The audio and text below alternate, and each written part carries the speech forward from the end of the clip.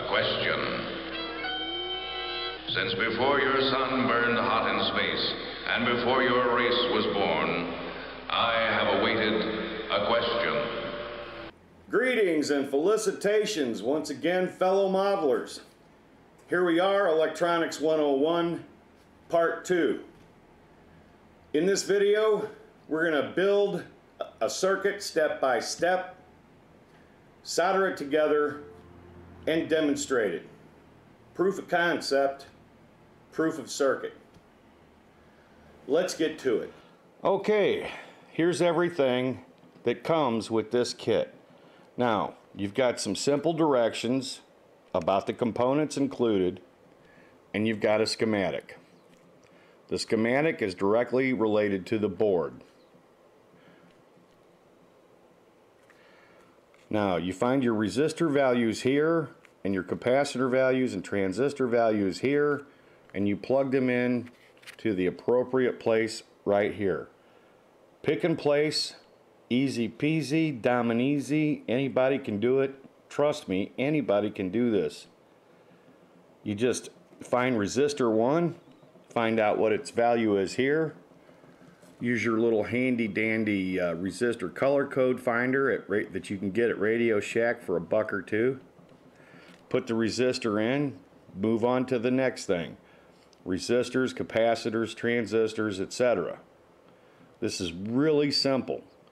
You push it through this end, comes out this end, you slightly bend the tangs, and then you solder. We'll cover that later. Anyway, I'm going to place all these parts. Now, I'm going to use orange LEDs, so I'm not going to use the red LEDs. There's a battery, a 9-volt battery container that comes with this. I'm going to use a 9-volt power supply, so it's going to be permanent. I'll show you how to do that when I get to that point, so you can save this for another project. Now here are a couple of notes. You've only got one electrolytic capacitor. That is an electrolytic capacitor. That is a variable resistance or resistor. These are disc capacitors. They do not have a specific polarity. This is a mic. This takes your input voice signal, runs it through the signal for your output lighting. Okay? Now I'm not going to use these machine screws, so I don't need those either. This is a 10K ohm resistor. Okay, if you look at the schematic, right here, the first resistor, R1, is a 10K. So you've got 1, 0, plus 3, which is kilo, or 1,000, is 10K. That's how you use your resistor color code finder. So you need a resistor with a brown, black, orange. Okay? Okay, I've placed the first resistor in place. R1, 10K. 10K ohms. Omega symbol for the symbol for ohms. Now, resistors in this instance do not have a polarity. Okay? But some people that are anal retentive like to make sure that all their resistors point the right way or the same way. So just for clarity, I'm going to make sure that all the resistors are pointed the same way. Okay? Now, these transistors are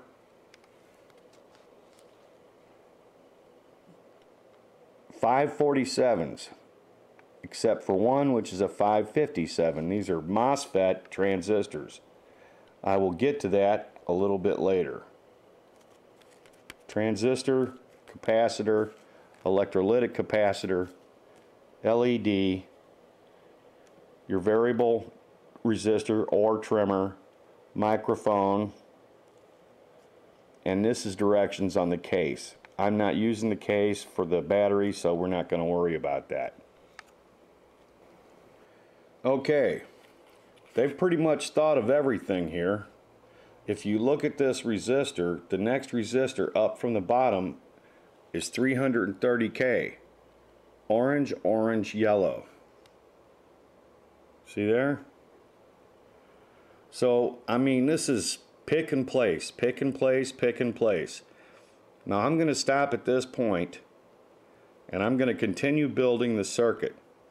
So you've got a real good grasp by now that this is just pick apart, put it in, push it through. No big deal. Then you get to solder. Okay, so far we've got 5 resistors in, plus the potentiometer. This is the potentiometer. This has 3 little tangs. This black thing has 3 little tangs that go through the back. They're very short little tangs. And there's a little shaft that needs to go in there. So make sure that you get that shaft in there. Do like I did. Lay everything out on a monochromatic single color platform so that you can see the colors and it's easier to pick up and identify the parts. At least try it. Okay, R7 is 47 ohms.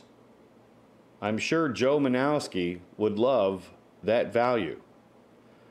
Now, you wonder why I'm stopping to do this, because I want to let you know that on your little resistor color code, you come up with yellow, purple, and black. The black shows a 0.0, so you've got a total value of 47. Okay? Not 4700, not 47K, 47. So make sure you keep an eye out for stuff like that. Okay, there are more resistors than there are anything else. So all I've got left is 1 electrolytic capacitor, a couple of disc capacitors, and some transistors. See how easy this is? Just a matter of pick and place, pick the part, put it in the right place, and then solder it.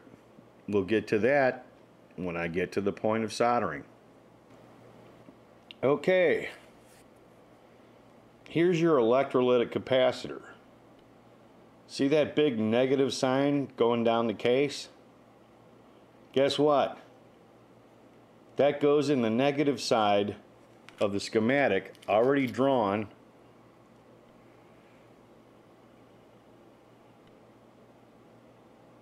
on the board. See there?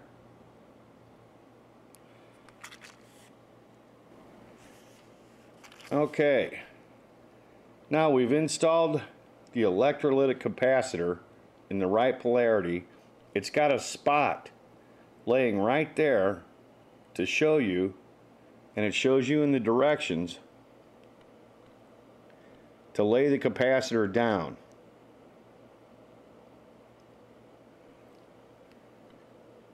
So this should be easy peasy, just follow the directions. Now at this point I would have already started soldering all the resistors. But I want to make sure that people see it coming together one piece at a time. This is a good time to lay some low tack tape over all the parts on the top. And then flip everything over and start soldering one joint at a time. And as you solder the joints, as soon as they're cool, cut off the ends. I'll show you that later. There we go. It's all built. The circuit is complete, except for the orange LEDs. Everything's in there where it needs to be. All we got to do is flip it over, solder it, and then run the wires for the orange LEDs. Easy peasy. See how it goes? All right. Well, we're going to move on to the soldering portion of this. Keep on trekking. Now, as you see here, I've got an old Jupiter 2 kit. And I've got some hobby boards. You see, 2 of each came with the kit. Various different sizes. Now, I had a friend of mine who I'm doing a build-up for ask me about electronics for the engine. So, while I'm working on all of the rest of everything else, I'm going to be showing you guys how to make your own engine.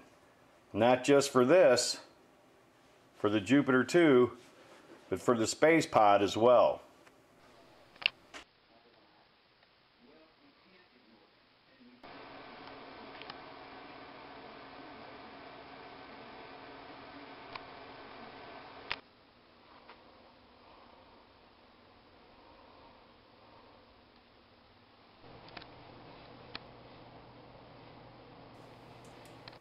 Here you've got a space pod circuit. You can see the board sitting there, the little engine. All you got to do is modify the circuit that I showed earlier, and I will be showing that. So you see, $150 for these little kits is absolutely unconscionable. Unbelievable. Here we have the 1/24 scale Mobius models Chariot from Lost in Space. I can't do a real good kit review on it because it's been discontinued. Thank goodness I've got one. Now they're going to be coming out with a 1/32 scale. Don't know why, but they are. Anyway, since I'm going to be lighting all these Lost in Space models, I'm going to be lighting this as well. Let's get to some soldering. But before that, a couple of other things. Okay, here we have my original, probably 20, 30-year-old soldering stand and soldering iron. The first thing you need to know to do is to tin your soldering iron. The best way to do that is to let it get fully up to temperature, then touch it with some solder, and then hit it with some steel wool. So you get a nice shiny tin on the end of the iron. Okay. Now, I've got another circuit here that I'm going to use as an example. It's yet another Veltman circuit. This consists of yet another logic gate, as in the previous circuit, and another 4017. You see a trend here? Now he prefers to use logic gates for some reason, but that's fine. I usually use 555 timers in conjunction with a 4017. The 4017 is a very common circuit, as is the 555 timer or 556 dual timer. Now, these are sockets for these ICs. It's usually best, especially if you're a novice, new at soldering, to solder the sockets and not the ICs, because you can overheat the ICs and break them down while you're soldering them if you use too much heat for too long of a period of time. So you solder your sockets in, then you very carefully plug in your ICs in the proper polarity according to the pinout, and you should have no problem. As you can see on this board, as on the other board, the LEDs and the LED placement schematic on the board have a flat spot. If you match up the flat spot on the LED with the schematic on the board, you can't go wrong, because that's the proper polarity. Now when soldering, the best bet is to push your part through, bend your tangs out,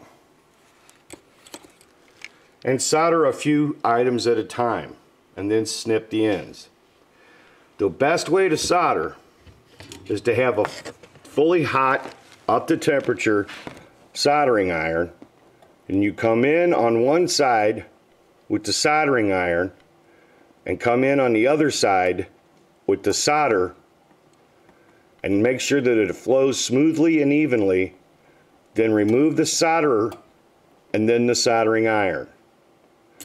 It's a 1, 2, 3 process. The only thing you can do to get good at it is to practice. The key to learning is through repetition.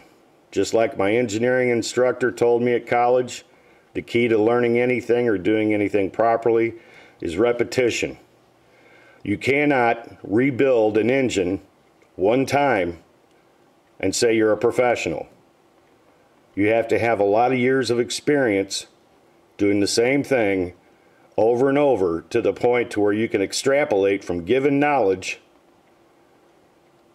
to come up with troubleshooting ideas and ways of repairing items. Now, we're not even going to get into that, but what we are going to get into is that repetition is the key to knowledge. So the only way you're going to get good at this is by doing it. You can watch all the videos you want, but if you sit on the couch and you don't try anything, you're never going to get proficient at it. Now, we may get into this circuit another time, but this is enough for the soldering portion of this video. Danger, Will Robinson. Danger, danger. Danger, danger, Will Robinson. Danger, danger. It works. A question.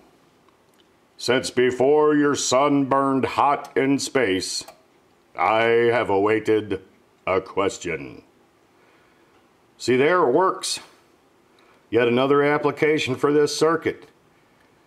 Now, I can't wait to see who the first guy is to build a Guardian diorama and rush out and use this circuit and say that it was his idea. All right, well, you see the circuit works. You've got more than one example of that.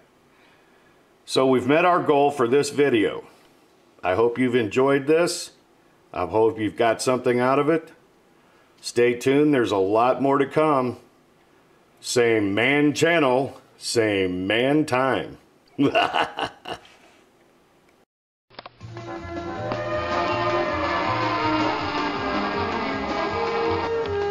Captain James Kirk, Starship Enterprise.